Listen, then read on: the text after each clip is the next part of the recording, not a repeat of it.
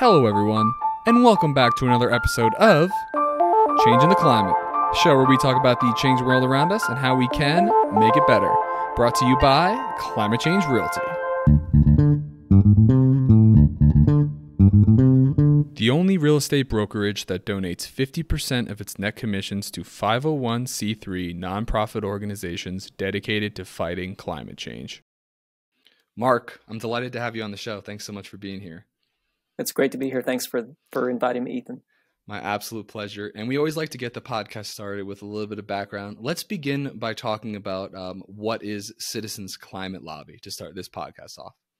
Yeah, Citizens Climate Lobby is a nonprofit, nonpartisan grassroots organization, but really grassroots in the very real meaning of that, in that almost the entire organization is run by volunteers. And we believe our job is to create enough political will so that enough members of the House and Senate can make votes for climate bills that will be meaningful in reducing emissions. Yeah, well, I absolutely love that. And what is this, a forewarning, or just so anyone knows, I've spent a lot of time studying different nonprofit organizations, and I've been to several different meetings. I'm a part of the local CCL chapter here in Boulder, and CCL is my favorite nonprofit organization. I split all the funds for Climate Change Realty's donations in 2021 between 350 Colorado and Citizens Climate Lobby. But my heart was really in CCL for reasons we'll get into later on in the podcast. But I did want to, why don't we start by talking about the beginning of the organization, or who founded it and how it began? Yeah, so our founder's a gentleman by the name of Marshall Saunders. Marshall, what kind of led him to climate change is he had spent 20 years setting up microcredit loans around the world. And in microcredit, you go to the poorest of the poor people in the world. You usually make 5 loans in a village at a time, all to women. They start small businesses in their village. It really might be something as small as buying a chicken and starting to sell eggs. It might be building the first chair and starting to sell it. 98% of those loans end up getting repaid, and then they fund the next set of loans. So microcredit has been this really remarkably effective tool for having people lift themselves up out of poverty. So that was Marshall's ambition. That was his goal. That's what he wanted to work on. He saw an inconvenient truth and realized that all the work he'd been doing with really, really poor people was going to be undone by climate change. Wow. And so when he was working on microcredit, he was doing it in partnership with an organization called Results. And what Results proved is if you organize people by congressional district, and if you gave them a strong structure of support, so if they did something last week, they do something next week, you actually could get Congress to do interesting things. So 35 years ago, Results volunteers started asking Congress to increase its appropriation for dealing with extreme poverty. And, it went from a few hundred million to billions of dollars. And so what Marshall said is, what the climate needs is an actual grassroots organization where you'll have volunteers in every single congressional district working with their member of the House and the Senate, and that grassroots effort would give us our best chance at getting something done on the climate. So in 2007, he started Citizens Climate Lobby, and then I joined him in 2009, at which point there were 6 chapters and 24 volunteers. Fantastic. Yeah, and I was a little late getting to the show. He just passed away in 2020, was it? Sorry to hear that. Right? Yeah, December 2 years ago, yep. Yeah, well, his legacy lives on in the thousands of volunteers that continue to do the amazing work that we're going to get into. What were you doing before 2009, was it? Did you say you got involved? Yeah. I was really working in the productivity effectiveness arena, most recently with an organization called Mission Control. I was doing in-house workshops for usually high-level engineers and scientists. My 2 biggest clients were Boeing and NASA. It was funny having the organization being named Mission Control too, and doing my first workshop at NASA, where you walk up in front of the room and say, "Hi, my name is Mark Reynolds, and I'm the one who's from Mission Control here." And that was the group of scientists and engineers that were working on the Mars project. So these were top-notch people. Yeah. So yeah, I was very much working in how could you make people more effective and productive in there, particularly if they were very busy. Yeah, well, that's always helpful, isn't it? We can always strive to be more productive. So why get involved with Citizens Climate Lobby? Have you always been like a environmentalist at heart? No, not really. I tried everything I could do not to do this. I love the honesty. Yeah. Well, Marshall came and approached me and said, "I've got this thing and I need you to come run it for me." We'd been friends for a long time, and I'd worked with him a little bit on poverty, but mostly he'd seen some of the productivity work I'd done. And so I had a hard time understanding what he was talking about. But eventually we would have a breakfast once a week. And I said, oh, I get it. You want to work on global warming and Congress, and you want to work on those two things simultaneously, right? And he's like, yeah, this is going to be great. I'm like, you picked up the two most screwed up things on the planet, and you want to you want to work on terrible. This sounds like a terrible idea. But at the same time, he kept feeding me more and more information, and the pit in my gut was getting worse and worse every day because I'm like, oh, I thought this is bad. It's not bad. It's terrible. Yeah. So I asked Mission Control for a 6-month leave of absence so that I could help him build CCL. I thought I would only take 6 months and that I could feel like with a good conscience that I'd done my part and that I could walk away and get back to raising the kind of money, earning the kind of money I needed to put 3 kids through college. And here we are 13 years later. Yeah. So let's talk about the main, is it a bill, if I'm not mistaken, that the organization is promoting? Is that right? Well, actually, at this point, it's trying to make sure that a carbon price is inserted in the reconciliation process. So we have been working on a bill for years,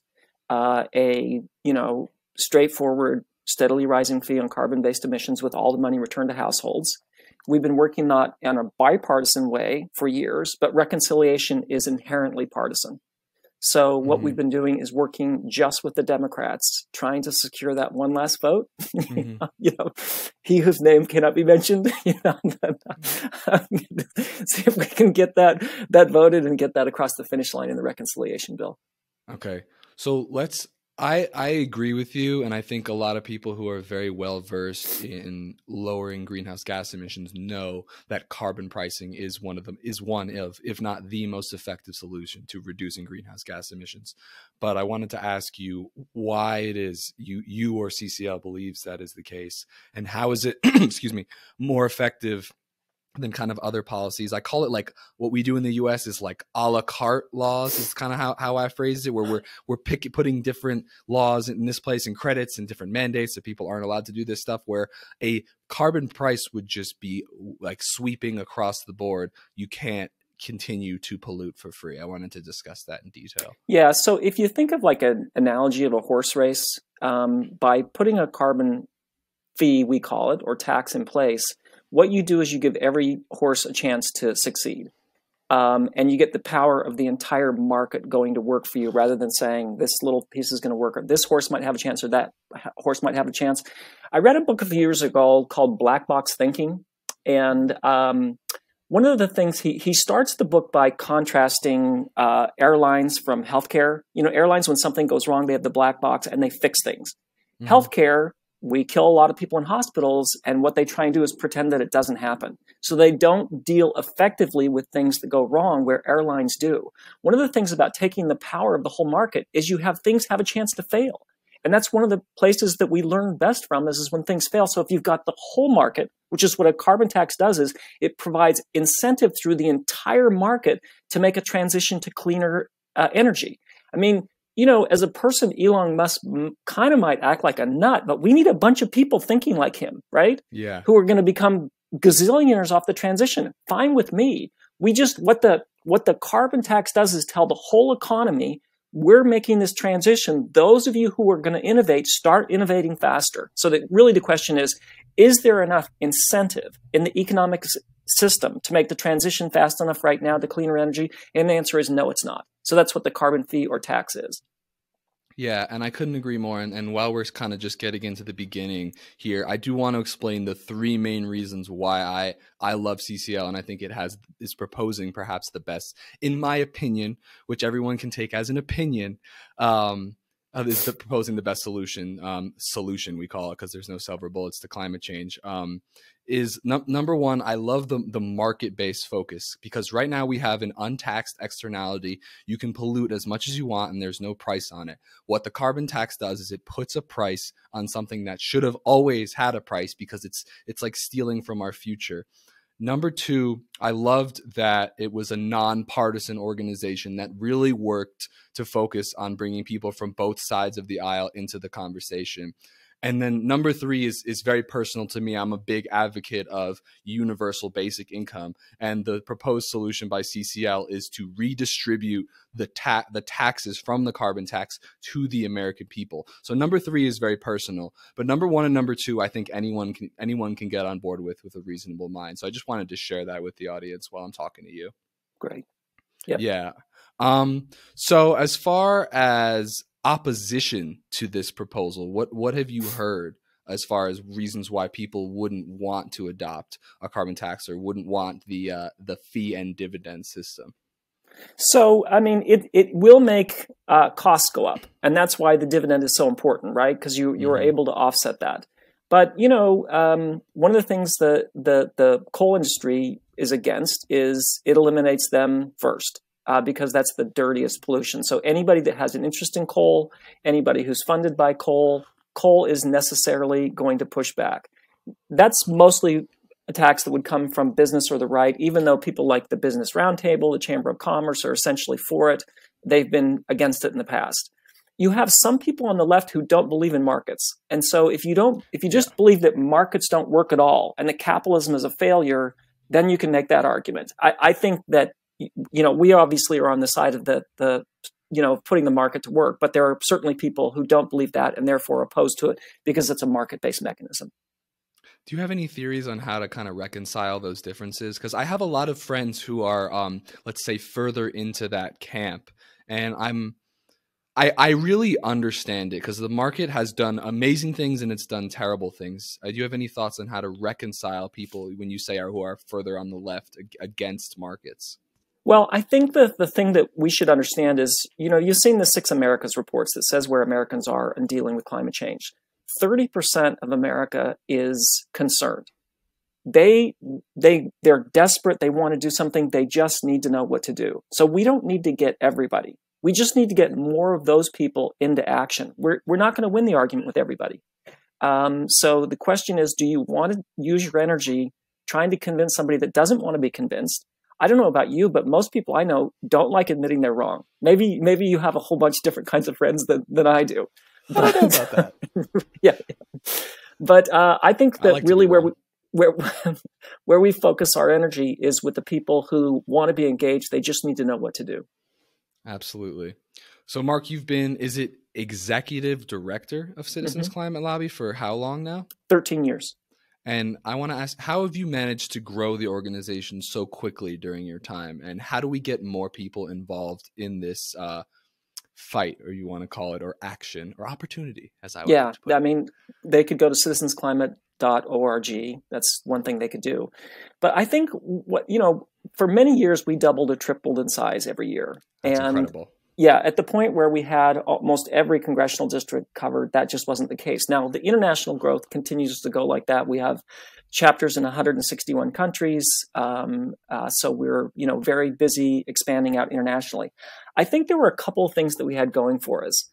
One was in 2011, Rob Willer, who was at Berkeley then and Stanford now, published a paper called "Apocalypse Soon: Dire Messages Are Counterproductive on Global Warming."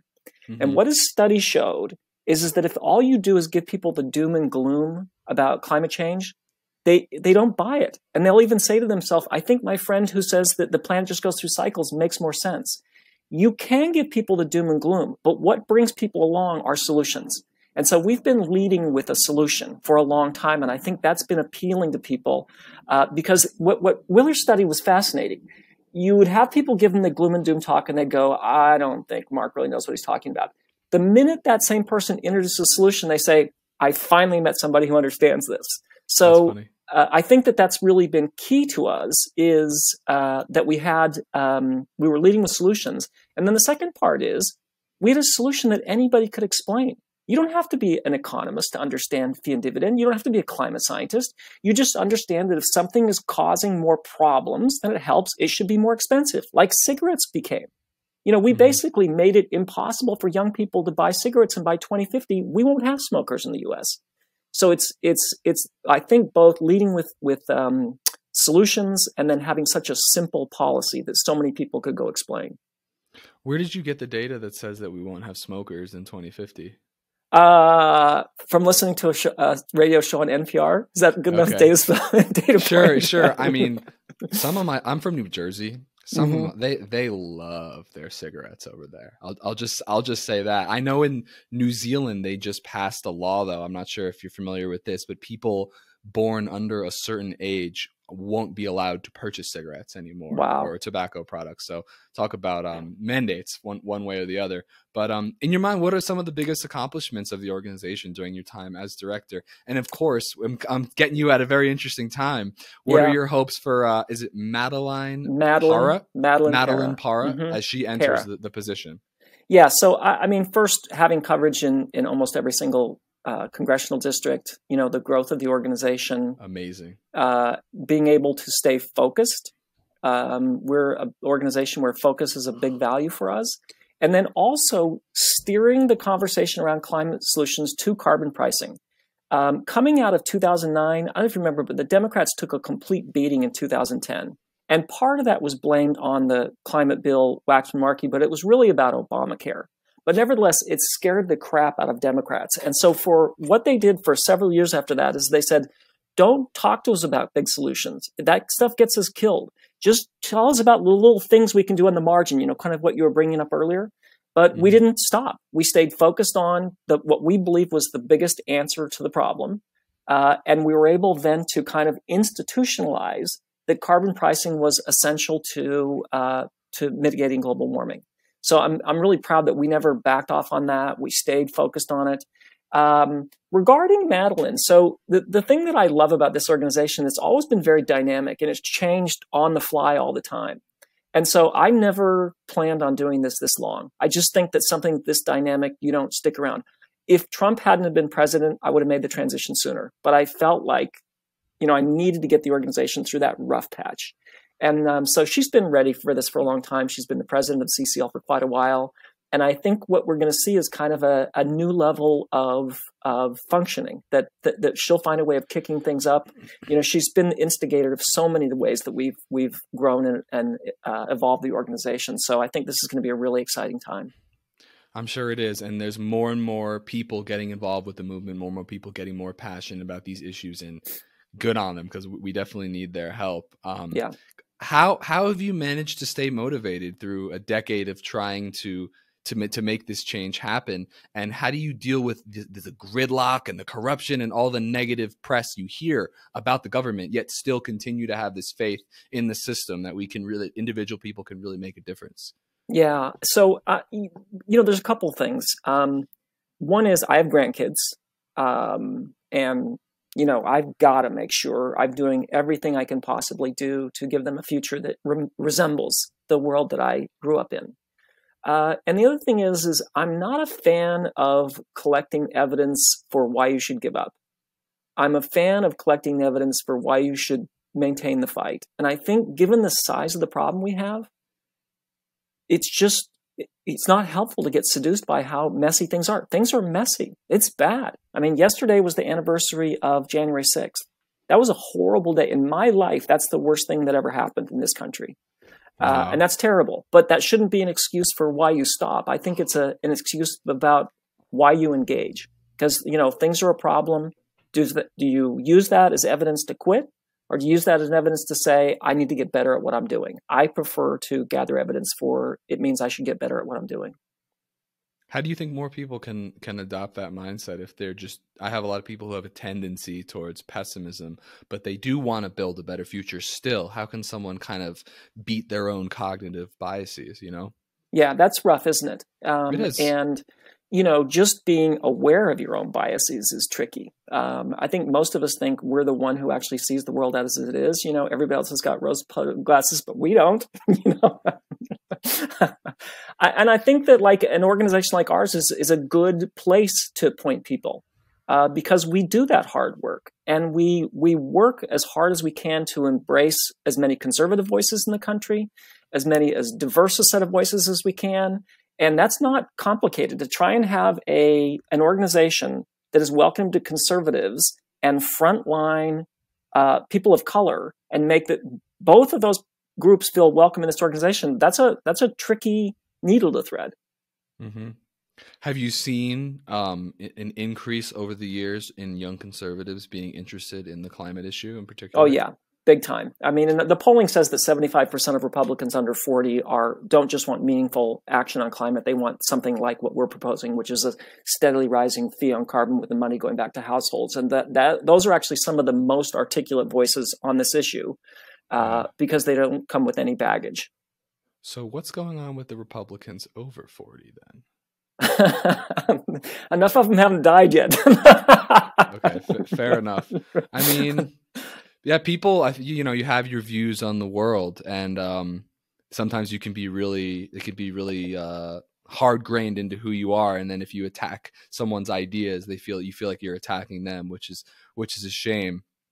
Um, how do you think we can reconcile these differences? I mean, this is what America is. We get together. We both are hard, both sides, or there's more than both sides. There's really lots of sides to every issue. But we get in there and we have discourse and we argue and we insult each other. And then eventually, I always say that over time, the truth will ring out if we're allowed to continue to have discourse. What are your thoughts on reconciling our differences when people have very firm beliefs on how to conduct themselves or how to conduct the country? Yeah, we're in a trickier time than we've ever been because of what Absolutely. happens with social media. And, like I just look up and down my street. There's like two houses that take the newspaper. So most people are getting news from something that's only going to reinforce their point of view. And that makes the whole thing even more difficult. And it just means that we need to work harder on being better listeners, trying to train as many people to listen to other people, to consider their point of view, to, as you just said, not take it as a personal attack if someone attacks something that I'm doing. They're talking about something I'm doing. That's not me. That doesn't mean I'm a bad person.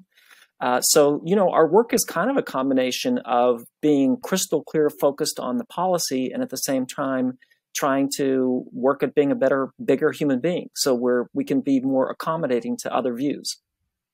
Do you have any stories that come to mind when you think of like moments when you were working in the organization where you felt really good about some sort of reconciling people's differences? Well, so let me just give you the thing that kind of had me decide this was going to be the rest of my life. Mm-hmm. 2009, the House is debating Waxman-Markey, Marshall Saunders, who's still alive, Danny Richter, who was a grad student at Scripps Institute of Oceanography, is now our Vice President of Government Affairs, went on the Hill for 2 days. And what we were trying to do was tell people that Waxman-Markey was too big and complicated and that a simple revenue-neutral carbon tax would be better. And everybody told us we didn't know up from down. Republicans were like looking at us like, what on earth are you doing trying to tell us that we should not just vote for any new tax, but a carbon tax? Like, are you people crazy? And so then the worst meeting of the day was actually Senator Kerry's office. And there was a woman who was being really attentive and listening to us very carefully. And at one point I saw her close her notebook, which should be a pretty good signal the meeting's over and we should go. And so we talked louder and faster. I remember this just really exhausted thing where she was trying to be good with us. And she said, I'm just trying to get a bill passed. And it was one of the most tired things I'd ever heard a person say. And so I went home that night going, we were horrible. And what if rather than trying to convince people that a carbon tax was better than cap and trade, what if we leaned on the stuff I've been training people in organizations? That, you got to first be a good listener, that you should start to see what you have in common with people, that might be a better avenue for working with people. I mean, I've done all this training with people. Maybe it would work in politics, right? So the next day we did that. And the meetings were like, holy cow. And that scared me because I didn't want to make this my life work. I had 3 kids in college, but Yeah. I was like, wow, if this could work, can you walk away from it? I'm like, no, you can't. Well, So that was the end of this is the 6-month moment for me. There was a really sorry, go ahead. no, go ahead. There was a really painful moment for me also in Senator McCain's office when he was still alive. I was talking to the receptionist, just waiting for the chief to come out. And I said, so how's it going here? And she said, I'm not completely cynical. I've only been here a year. And so you know how sometimes you just kind of, you don't have to say more, but you can look at people and say more. And she said, I wish that every American had to answer our phone for just 1 hour. And I thought, wow, war hero. This is how we train them, right? Right. And so that was a really powerful insight for me, because my view changed from politicians are crappy to we're being crappy citizens. We've got to be better citizens if we want to ask more of them. That's a very interesting perspective. What I was going to say before is you just told the archetypal story of a good leader, one who has a call to action, has a realization that really can really make an impact, even though they would rather go home and hang out with the wife and kids or on the farm. But you feel an obligation to go do it, even if you don't actually. It's not what you want to do. It's what you believe is right or what you need to do. Or you have to do. Right. So Yep. Thank you for your service, Mark. I really appreciate Thank it. So yeah, we did mention a little bit about how I mentioned in my most recent film that just came out, how there are some people who are less prone to supporting market-based solutions. And with that being said, I would love to ask you how you think we can use the power of markets to reduce emissions nationwide. I mean, I just think it's the best tool we have. And there's several things in play here. I mean, one is you put a carbon fee in place to create incentive in the U.S. market to make the transition. But on the other hand, the European Union is going to be enforcing a carbon border adjustment, and Canada is going to be enforcing a carbon border adjustment. What that is going to essentially say to American businesses, who hopefully will then reach out to their members of the House and Senate, is we're going to be put at a huge disadvantage here, and we're going to be paying a tariff for these goods because we haven't incorporated the cost of carbon goods in here. And so I think it's not just the U.S. market driving itself, but that European border adjustment, the Canadian border adjustment, I think is going to incentivize American manufacturers to tell their members of the House and Senate is they need to get to work and get our own fee in place so that we're not giving the Europeans and Canadians money that we shouldn't necessarily give them. That's a really good response. And is that going to be on that, was it not like a stepped up basis is not the right word, but it's going to be increasing every year as well? When does that start coming into play? The European is 2023. I'm not so sure on the, soon.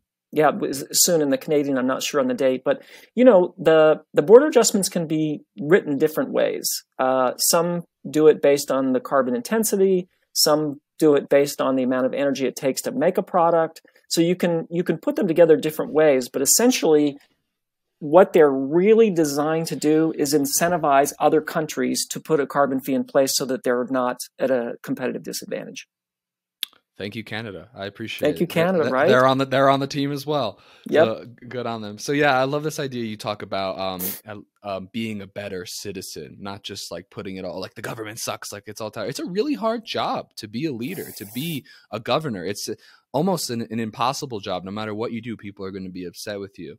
But I did want to ask you, in your experience, what do you think is the best way to empower the individual and make them feel like they really have a responsibility? And then if they are a better person, that it will have a large impact on others. Yeah, I don't know what the best way to do is. I'm going to tell you what we did and the effect it had on people. What we decided is, so we've got 70 staff, and that's, it's a small staff given the size of the organization. Almost everything that's run in this organization are run by volunteers. What we said from day one is we're going to trust you to run this organization, and you'll make some mistakes, and that's fine, because making mistakes when you're up to a big thing is a good thing. And so we've got, over 500 chapters in the US and over 600 around the world. And what we said is you get to go run that chapter. We have 60 what we call action teams, which are different things like healthcare related, different faiths. And we said, this is your thing to run. And we trust you to do it. And we trust you to do it right. And so I think that people really stepped into an environment where they said, nobody's going to be looking over your shoulder. We're not going to tell you what you can or can't do. Here's what we recommend. And I think that allowed people to really step up in a really, really big way. And then the other thing is, we decided from probably a year into the organization that we would have one rule and only one rule. And that was, if you met with an elected official, the basis of that meeting was admiration, respect, and gratitude for their public service. I think for a lot of people, what they said was, oh, you just gave me permission to treat people the way I've always wanted to. Because I think a lot of people who try and get things done think the only way you can do it is being angry and shaking your fist at people. That's not the only way. Yeah, no, I'm much more of a positive reinforcement kind of guy. And that's like the same way of thinking when it comes to my real estate business. It's not to, I'm not, I talk a lot on the show. This is like probably one of the most, the episodes where we've spoken the most about the government. I try not to, I'm really opposed to mandates. I don't like coercion. The idea behind Climate Change Realty was to create a better service that's objectively better than the other one. So people have the option to choose something that's better. I love that. And I just wanted to say, trusting your local chapters. Shout out Trevor Stone. We trust you, man. I'm sure he's listening to this episode right now. Mark, I did want to ask you before we sign off about is there like a measurable benefit to calling your senator and talking to them about carbon pricing? It's such a good something question. I want to get into. Yeah. It's a really good question because I think this goes both directions. One is, yes, there's a lot of evidence that calling your member of the House and your senator does work. I mean, we passed 4 bills last year that were a lot driven by our volunteers calling their senators. Senator Whitehouse said he's got 49 senators plus the president ready to sign on for a carbon tax. And that's a lot because of the amount our volunteers have been reaching out to people. And if you talk to both the House and Senate, they'll tell you they don't hear from enough people about climate change. So that matters. But let's talk about the other side of it. Joan Baez said, action is the antidote to despair. And, most people who work on climate change, think about it, are pretty traumatized by it. And so what it does is it's also beneficial to you because rather than fretting about what isn't happening, you see yourself doing something. And it's particularly interesting and remarkable when not just calling them, but you find yourself sitting down with them and having productive meetings. And that the aides in particular are really good note takers and listen. And so it's good for action on the Senate, but it's also good for citizens. So when you say we have 49 senators plus the president, do we only need 51 to pass the carbon tax? For the reconciliation process, that's correct. Yeah, can you give us an update? This is being recorded on, as you said, the day after the 6th. What's like the current update on the reconciliation process? Because I was talking to you about this months ago. Yeah, so the current process is nothing's finalized. There's been a lot of consternation about Joe Manchin. Well, what is reconciliation to begin? Oh, I'm sorry. So reconciliation is a process that's limited exclusively to budget items, and it's a process where the House makes a proposal, then the Senate does, and then they have to get it worked out together. Again, it's only matters that are budget related, and so it's a process that you can usually done once a Congress. It was done twice this time, and what it does is allows you to get something done without having to meet the 60 vote threshold. So ordinarily in regular order of business, you need 60 votes in the Senate to get something passed. When you're doing a budget reconciliation process between the House and the Senate, it only requires 51 votes. And so it requires every Democratic senator and Vice President Harris to vote for it.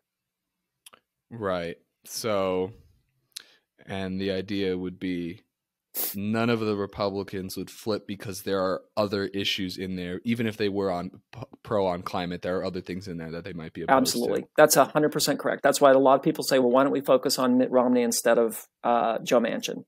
Right. Mitt Romney might be in favor of a carbon fee, certainly indicated in many of his public talks that he is, but there's going to be a bunch of other things in reconciliation that he's not for. It's confusing, tough stuff. Well, Mark, thanks for fighting the good fight. I really appreciate it. I really do. I appreciate everyone at the organization. I love. It's just great. So thanks so much for taking some time to come on the show. It's meant the world to me. Yeah, when I leave as ED, I'll be joining the CCL board. So I'm excited to continue to have a role working there. But thank you so much for having me on. Appreciate everything you're doing, and good to spend some time with you, Ethan. Absolutely, and we're excited to have you around still. Last question I always just love to ask: any advice for young people who are passionate about building a better world? I think there's 2 things. One is get into action, do something, and 2 is talk to the people you don't agree with and find out what informs them. Don't just get in a bubble with the people that agree with you. See if you can understand the people who don't agree with you. I love it. Mark, thanks so much. Thank you, Ethan. All right, everybody. See you soon. Bye.